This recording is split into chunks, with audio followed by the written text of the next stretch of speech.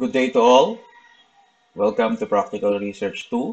We are on week 4. And once again, I will be your teacher, Relly D. Castro. Before we start, let's read the general instructions for your module. You have to answer all the questions, drills, activities, and assessment on a separate sheet of paper, which will be submitted in the designated drop boxes on your assigned barangay. Include your name, grade, and section, part of the module you're answering, date of submission, and complete answer for all the task givens. Also, have your answer sheet signed by your parent. There is no need for you to copy the questions on the answer sheet. Just make sure that you follow the instructions properly and write your answers legibly. In doing this, follow the template and example below. Our topic for today are all about variables in research. At the end of this lesson, you should be able to differentiate kinds of variables and their uses. Now, before we start, we're going to be having preliminary activities that you're going to be accomplishing. Do not forget to write your answers on a separate sheet of paper and also read the directions carefully. So let's start with the first one. So the first one direction is choose the letter of the best answer and write your answer on a separate sheet of paper. So this is just a simple multiple choice. So what you're going to be doing is you're just going to be answering the questions below and choose the letter of the best answer. Only write the letter of your answer.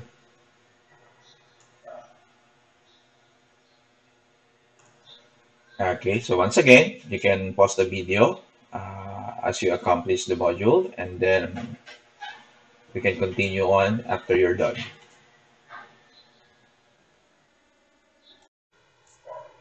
Now, for the next activity, the direction is write fact if the statement is correct and write bluff if otherwise. Write your answer before each number. So this is a simple true or false. So you're just going to be writing the word fact if the statement is true and the word bluff if the statement is false. Write your answer on your answer sheet.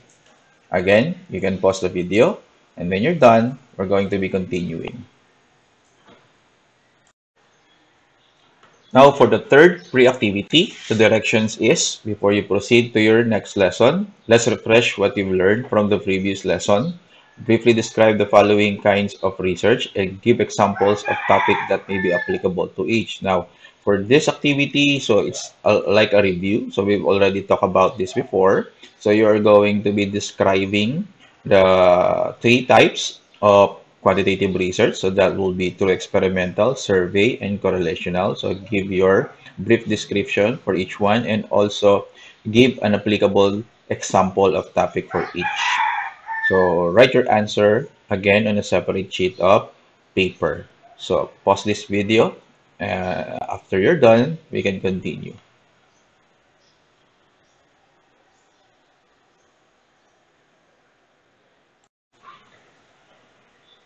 Now, let's proceed with our topic of discussion for today. So, the topic that we're going to talking about today are variables in research. So, what are variables? So, according to the definitions, variables are concept, qualities, or characteristics. So, what do we mean by this? So, it means that when we talk about variables, they are the characteristics or they are the concept or the qualities of the subject that you are doing your research on. So let's say, for example, you are doing a research about a group of students. So the variables are the concept of qualities of those students. It can be their age, their grade level, even the place of their birth. So those are the things that we actually measure.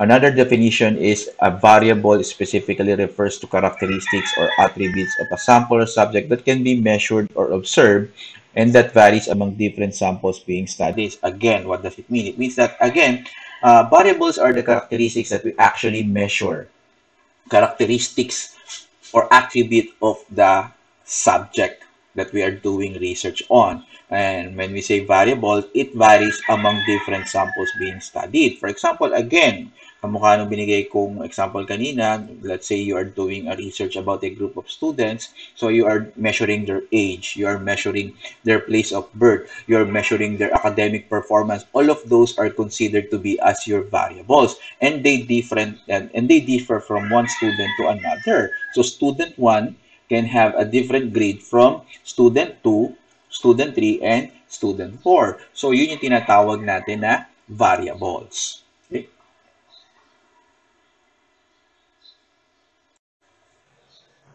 Okay, as I've said before, variables are concept and attributes that we measure that can vary from one subject or one sample to another. So here's another good example. Let's say you are trying to measure or observe birthplace. So you ask people about their birthplace. So some of the people that you ask may answer municipalities where they are born. Some will answer that they were born in San Miguel. Some will answer that they are born in San Ildefonso, San Rafael, Baliwag, and so on and so forth.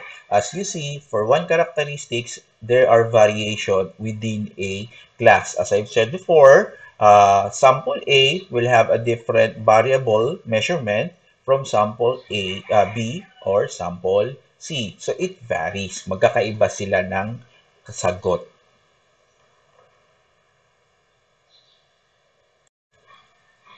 Okay, now let's talk about the different types of variables. So variables are classified in several ways. One of the way to classify them is into continuous or discrete. So pag sinabi natin continuous, it is measurable, at pag sinabi natin discrete, it is countable. So take a look at this. So variables again are classified into two. So you have discrete and continuous. Discrete is classified into nominal and ordinal, and continuous is also classified into ratio and interval. So we are going to be talking about them one by one. Okay, now let's talk about the first type of variable. That will be continuous variables. So what are continuous variables? So continuous variables are variables that can take infinite number on the value that can occur within the population. So, anong ibig sabihin nun? So, ibig sabihin nun, infinite, walang katapusan. So, the value of a continuous variable has no ending. For example, length. Okay? Ang length, walang katapusan yan. So, hindi yan nagtatapos sa 1 million inches, 2 million inches, 1 billion inches. So, there's no end to it. Wala siyang katapusan. Another one is age. Age also doesn't have any ending, so it is infinite. So 1 million years, 1 billion years, 1 trillion years, so there's no ending to it. So kaya sinabi natin siyang continuous. Okay, patuloy, dire-diretso, walang katapusan. Okay, another characteristics of a continuous variables is it have values that lie along an evenly dispersed range of numbers. So what does it mean? Ano ibig sabihin yan? So take a look at this ruler. So we use ruler to measure length, haba. Okay, so in this case, the unit of measurement that we are using for this particular type of ruler is in millimeters. Okay, so millimeters. So ang sabi natin,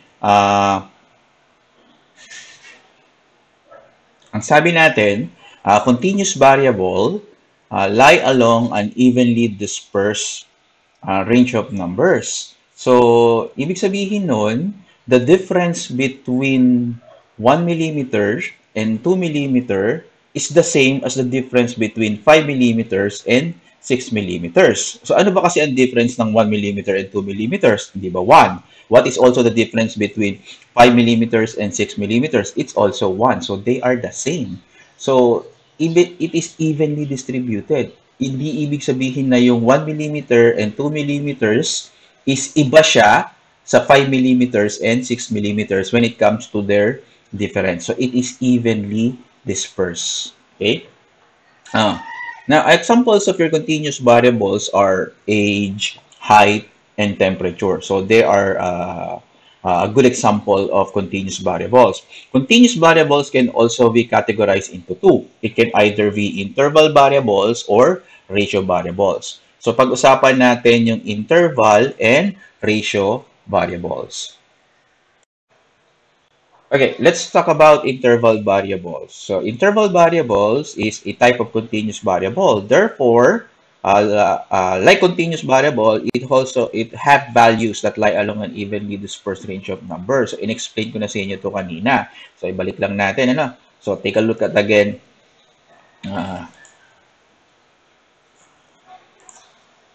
Okay, take a look at this ruler. Okay, so the range of the ruler or the value in the ruler is evenly distributed. So, ibig sabihin nun, the difference between 1 millimeter and 2 millimeters is the same as the difference between 7 millimeters and 8 millimeters. So, what's the difference? The difference is 1 millimeter. Okay, so interval variables, of course, it is also a continuous variable.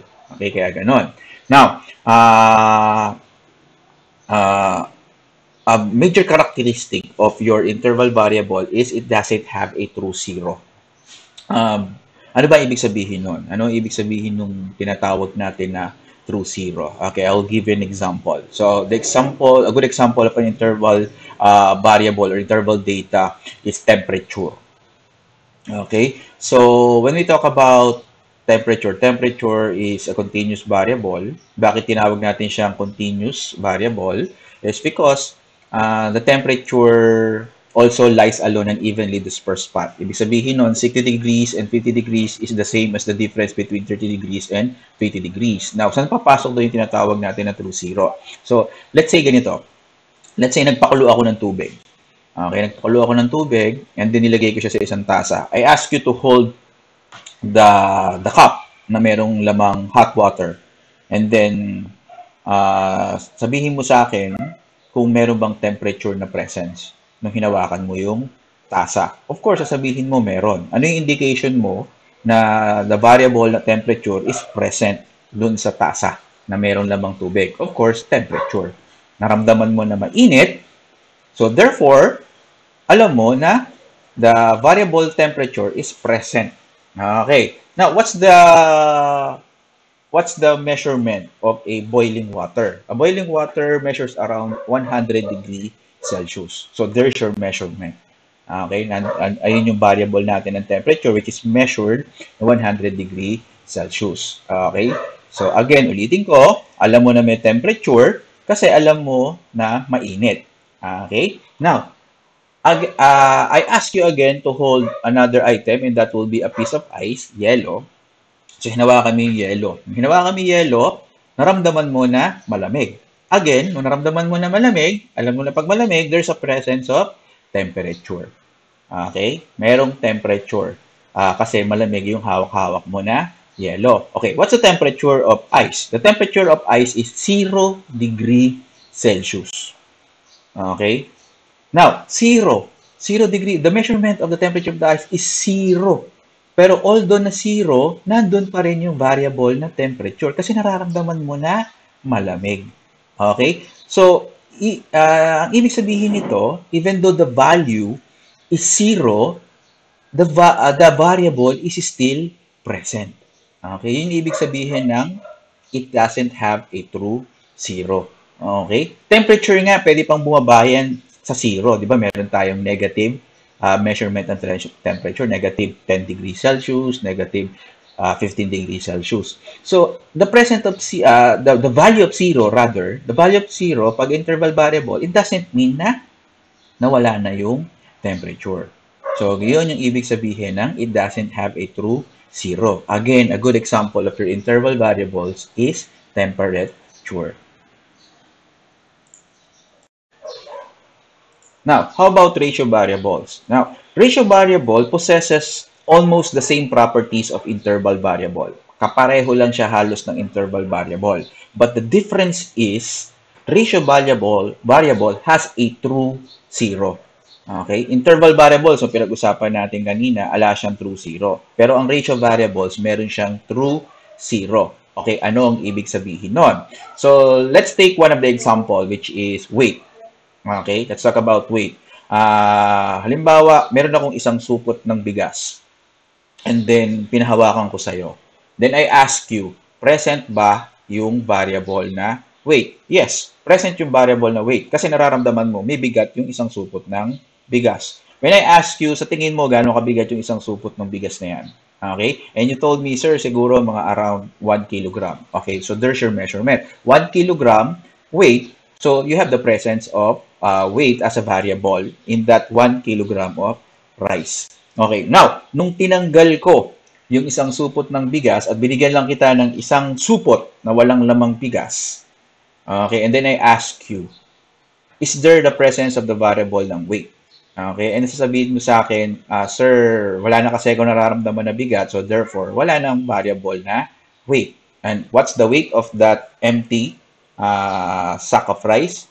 Okay, yung walang laman na supot. Sasabihin mo sa akin, sir, siguro 0 kilograms. So, in a ratio variable, pag the measurement is 0, it means that the variable is no longer there. Okay, kasi hindi mo na siya nakikita, hindi mo na siya nararamdaman. So, kaya tinatawag natin siyang true zero. So, ratio variable has true zero. So, wala naman sigurong measurement na negative 10 kilograms or negative 15 kilograms. So, yun yung pinagkaiba ng ratio variable and interval variable. A good example of ratio variables are height, weight, and distance.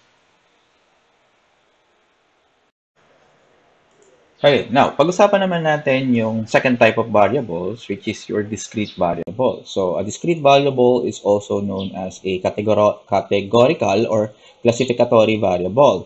This is any variable that has limited numbers of distinct values and which cannot be divided into fractions like sex, blood group, and a number of children in the family. So, as the name implies, pag sinabi natin discrete variables, it is categorical. So, it means that you cannot measure it, but you can count it. So, it is not measurable, but countable. So, ang ginagawa lang natin dito is we classify the variables within the group.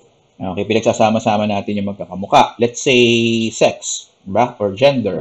So, you have your male and you have your female. So, halimbawa, sa isang kwarto, na isang classroom, you want to make a study about the students and you want to classify them according to their sex. So, pagsasama-samahin mo yung babae at pagsasama-samahin mo yung lalaki. So, you just classify it. So, bakit natin tinawag siyang countable? Kasi hindi mo naman siya pwedeng sukatin in a sense na halimbawa, length, weight. Okay, you have to count. Ilan ang babae, ilan ang lalaki. So, ganun yung ibig sabihin ng discrete variable. Now, a discrete variable may also be categorized into two. Okay, so ano yung dalawang category? So, you have your nominal variable and you have your ordinal variable. Okay, so ano yung tinatawag natin na nominal variable? A nominal variable, it represents categories that cannot be ordered in any particular way. So, it means that you can categorize it. Pwede mo siyang i-classify, pero hindi mo siya pwedeng pagsunod-sunurin. Okay? That is nominal variable. Again, a good example is a sex. Okay? So, male and female. So, pwede mo i-classify na male at saka female yung subject mo, pero hindi mo siya pwedeng pagsunod-sunurin na, nauuna yung male, nauuna yung female. You cannot do that because there is no order in that. Wala siya talaga ang order. Some of the good example here are eye color, business type, religion, political affiliation, basketball fan affiliation. So, ang key point natin dito, pag nominal variable, again, pwede mo siyang i-classify, pagsasama-samahin mo yung magkakamuka, pero hindi mo siya pwedeng pagsunod-sunurin. Ganun yung nominal variable. Now, pag sinabi naman nating ordinal variable, it represents categories that can be ordered from greatest to smallest or smallest to greatest. So again, since it is a discrete variable, you can categorize it. Pwede mo pagsama-samahin yung magkakamuka. Okay? At hindi mo lang siya pwedeng pagsama-samahin. Pwede mo rin siyang pagsunod-sunurin in an order, either from greatest to smallest or smallest to greatest. So, paano ba yon? Let's say, halimbawa, gumagawa ka ng study tungkol sa mga students ng elementary. Okay? So, pinagsama-sama mo sila sa quadrangle and then sinabi mo, okay, lahat ng grade 1 magsama-sama, lahat ng grade 2 magsama-sama, grade 3, grade 4, grade 5, grade 6. So, nagsama-sama yung magkakamuka. So, you classified it. Kinlassify mo siya into grades. At hindi mo lang siya kinlassify. You can also arrange them from greatest to smallest. O, sino yung mauuna? Okay, o mauuna sa pila yung grade 1, mauuna sa pila yung grade 2, grade 3, grade 4, grade 5, and grade 6. Okay? So, ganun yung tinatawag natin na ordinal variable. Again, you can classify it and also at the same time, pwede mo siyang pagsunod-sunurin. Okay, so that is your ordinal variable. Okay. Now, aside from classifying your variables into continuous and discrete, you can also classify your variables into independent, dependent, and extraneous variable. Okay? So, pag-usapan natin yung classification of your variables into independent, dependent, and extraneous. So, let's start off with independent variable. Now, independent variables are type of variable that probably cause influence or affect outcomes.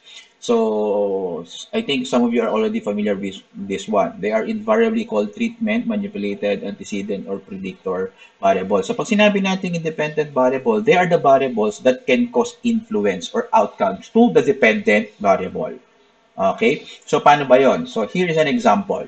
Let's say you are doing a study. Okay, you are trying to study the relationship of study habits and academic performance of Cabiao National Senior High School students. So it means that you are gusto mong malaman kung meron bang epekto or meron bang kinalaman yung study habits ng isang estudyante sa kanyang academic performance. Okay? So, basing on that, ano sa tingin natin yung independent variable? Ang independent variable natin, of course, is the study habits. Bakit? Kasi yung study habits, siya yung pwedeng makaapekto doon sa academic performance ng isang estudyante. For example, maganda ang study habits, possibly maganda rin ang magiging grades. Pag pangit ang study habits, of course, possibly magiging pangit din ang grades or academic performance. So, pag sinabi nating independent variables, again, ulitin ko, independent variables are the one that causes influence to the dependent variable. Okay? Knowing that, pag sinabi naman nating dependent variable are those that depend. Kaya nga dependent, ano? Depend on the independent variables. They are the outcomes or results of the influence of the independent variable. They are also known as your outcome variable. So, ang dependent variable, kagaya nga nung pangalan niya, it depends. Nakadepende siya sa independent variable. Nakadepende siya doon sa value ng independent variable. As the independent variable changes, the dependent variable will also change. Okay, balik natin example natin.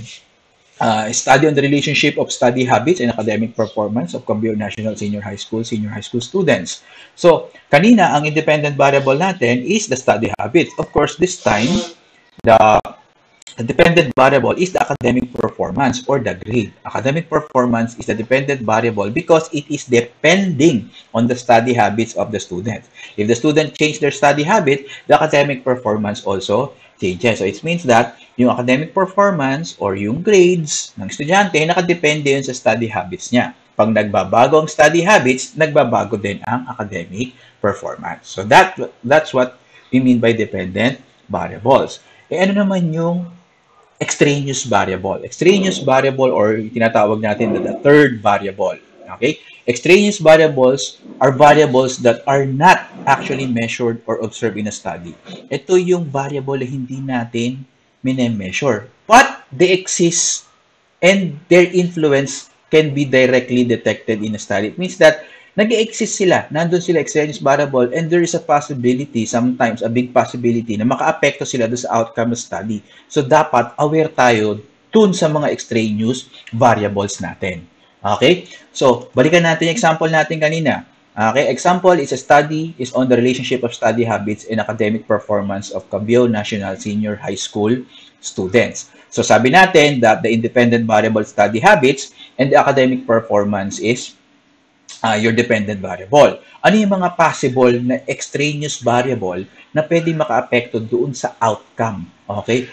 Pwedeng house chores. For example, maganda nga ang study habits ng estudyante natin. Yun nga lang, sometimes nakaka-apekto yung house chores niya doon sa pag-aaral niya, kaya bumababa yung kanyang academic performance. Diba? Okay, nagagets niyo ba? Another one is age. Age can also affect academic performance in some other ways. Okay? and even the place of residence. Okay? So those are the possible extraneous variable. They are there, but we don't consider them as the independent variable, but they can possibly affect the dependent variable. So that's what we mean by extraneous variables. Okay? Okay, that ends our discussion about variables. Now let's proceed with your post activities. Okay, so the first activity that you're going to be doing for your post activity is understanding variables. So the direction is you try to identify the variables in each number. Write M if it's nominal, O if ordinal, R if ratio, and I if interval. Write your answer on a separate sheet of paper. So you're going to identify kung yung bang variables na given is nominal, ordinal, ratio, or interval. So you just write N, O, R, or I. Again, you can pause this video while you're doing the activity and then we'll continue on when you're done.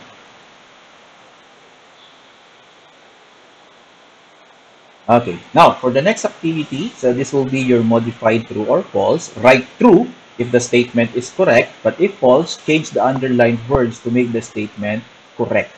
Write your answer on a separate sheet of paper. Now for this activity, so it is true or false na medyo may twist. Okay, so pag yung statement daw ay correct, you write the word true. Now, if the statement is incorrect, palitan mo yung underlined words to make it correct. Okay? You write your answer on a separate sheet of paper. Okay? Pause this video and then when you're done, let's continue. Okay, now for the third activity, so the direction is define the following terms below on your own words. Write your answer on a separate sheet of paper. So this is our generalizations. I want you to define the three types of variables. So independent, dependent, and extraneous. So use your own words. Okay, again, write your answers on a separate sheet of paper. Okay, now for the next activity, identify the independent, dependent, and possible extraneous variable in each number. Write your answer in a separate sheet of paper. So for this particular activity, you are given a topic, okay, or a research problem. Now you are going to be identifying the alin ba ang independent variable, alin ba ang dependent variable, and what are a possible or extraneous variables.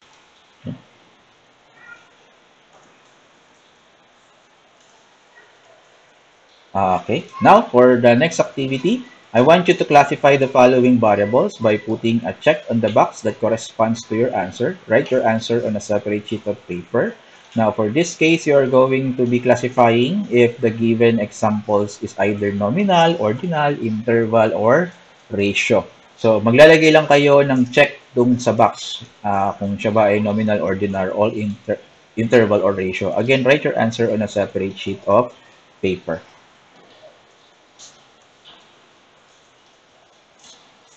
Okay, now for the next part, identify the independent, dependent, extraneous variable in the given set. Write your answer on a separate sheet of paper. So this is similar to your other activity. You're just going to be identifying kung ano ba yung independent variable, dependent variable, and possible extraneous variable to the research problems given. Okay, write your answer on a separate sheet of paper. Okay, so that ends our discussion for variables in research. Okay, now before we end this video, so tingnan muna natin yung ating learning activity sheet for week 4 kasi marami nagtatanong dito kung paano ba yung gagawin. Okay, now my first instruction for your learning activity sheet is lahat ng sagot isusulat nyo sa learning activity sheet nyo mismo. Okay, hindi na sa separate sheet of paper. Yung module, isusulat nyo siya on a separate sheet of paper, pero sa learning activity sheet, you can answer directly doon sa last nyo. Sa last, okay? Gagamit lang kayo ng separate sheet of paper kung hindi kakasya doon sa last yung mga sagot nyo. So, tingnan natin ngayon yung mga activity na nasa last for week 4. Okay. So, additional instructions, do not forget to write your name, your year, and also your section. Okay. So the topic for your last is, of course, kinds of variables, and the learning competencies is differentiate kinds of variables and their uses. Okay, so identifying variables. Objective for this last is to identify the different kinds of variables and differentiate the kinds of variables. Okay. So, lesson overview. In doing a research, identifying the variables to be included in the study is a must. This can be of help to further identify the design or plan of your study. How can you determine if a variable is dependent or independent? If this In this lesson, you can understand and identify the different kinds of variables based on the given topics. So, we've already talked about this. As I've told you before, importante na malaman nyo yung variables ng research nyo. Okay? So the materials that you're going to be using are just your paper and your pen. In this case, it's just the last and also your pen. Okay. Now, for the procedure, read and understand the different kinds of variables discussed in the given research topics. Okay. You can also analyze the given example. So give an example natin. The title of the study is The Effect of Modular Approach Performance of Grade 12 Students on the Academic. Okay, so ang independent variable na rito is yung modular approach at saka yung dependent variable niya na dito is academic performance. Yung extraneous variables are the grade, level, and age.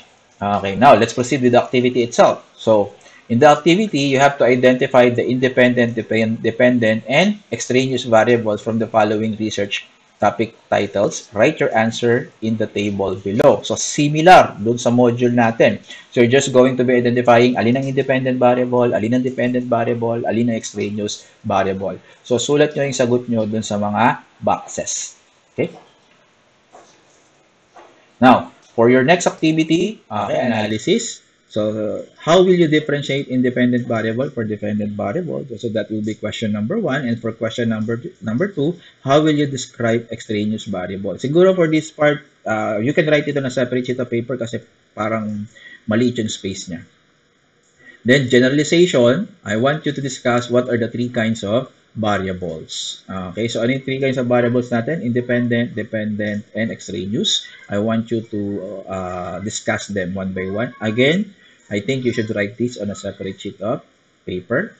For the application, how will you apply independent and dependent variable in your personal life? So, paano mo daw i-apply yung independent and dependent variable sa personal life mo? Again, write this on a separate sheet of paper kasi wala tayong space. And the last one, enrichment activity.